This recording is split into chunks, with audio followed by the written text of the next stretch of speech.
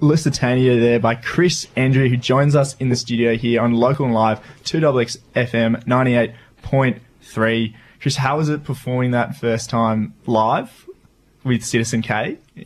Great. Yeah. I mean, anyone who's seen Citizen K knows that he's like an impossibly good performer, and so it was a real joy. Yeah, we also did one of his songs.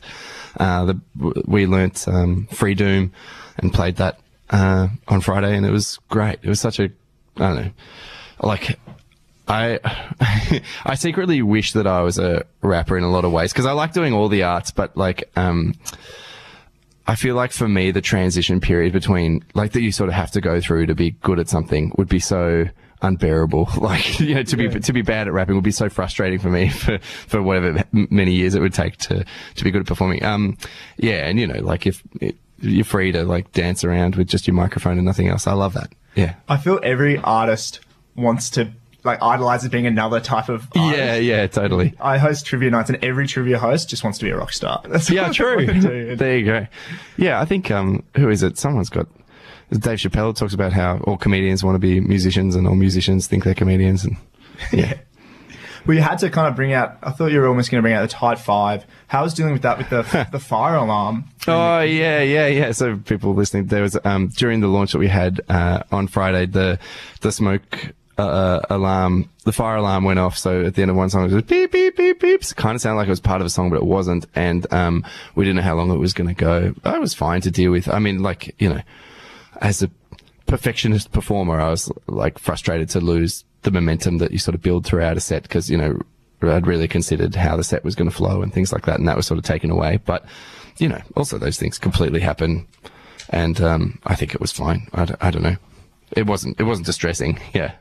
The flow of the show and the choreography of it, I thought was incredible. How you came out, was it kind of in a conga line? Yeah, conga line, yeah. And I feel all your singing and dancing is so complemented by the rest of the band. Yeah, well, you know, we all have from the start, we have a pretty high appetite for just taking silly risks, you know, like things that are, because stage stuff on stage is of a certain stakes that means that you can be too afraid to try things and things like that, but it's also, you know, no consequence. So it's, you know, fundamentally there to have fun, and that's, you know, that's why I really enjoy working with Jez and Tristan and Clark.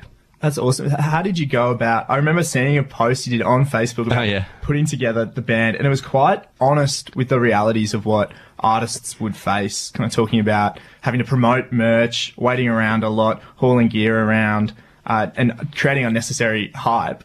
How do you go from putting out a big post like that and then forming the band? Yeah, it's a good question. I don't remember the details of the post. I remember deciding that, you know, I had very specific criteria that I wanted met by the people that I work with. But the main, like, I met Clark. Hannah and I met Clark when working with him for Paint on Paint a few years ago, just at a gig at a bar, and we just jokingly mentioned that we needed a drummer, and he said, I'm a drummer. And then so we invited him over to like, you know, in inverted commas, audition. And it was like the middle of winter, and, you know, I'd cooked a stew, and we were playing an Adventure Time board game, and he came in with like his cymbals and his sticks and stuff, and like, like, you know, sit down, Clark, come on, just, you know, you hungry? Come on, let's eat. And then we played a game, and he won. He was really good dude to hang out with. And then we said, yeah, so the gig's on Friday. It was like a Wednesday or something like that. And he's like, I don't need to play or anything. Like, no, you'll be fine. You know, because it's so much more, it's of such critical importance, because of how vulnerable you have to be in artistic relationships. It's so important to have high level of trust and comfort with each other. And, you know, we just had that with each other straight away. And so I wanted to rebuild that dynamic with other people that I knew. And, you know, Jez and Tristan, not only wonderful people, but tremendous musicians, and you know, open-minded to the type of experimental stuff that I'm interested in putting on those stages for everyone. If you get an opportunity, please try and check out one of Chris's shows, because what I thought was awesome was they're playing multidisciplined with their instruments. So you had Tristan DJing, then on the piano, then going off and contributing on the drums. Yeah, he's also a great guitarist and sax player. And he's singing as well? Oh yeah, his singing is impossible. Yeah. It was awesome to take that in. It was a real spectacle, seeing such a wonderful lineup of supporting gigs. and then finishing off with these kind of dance songs. It was awesome.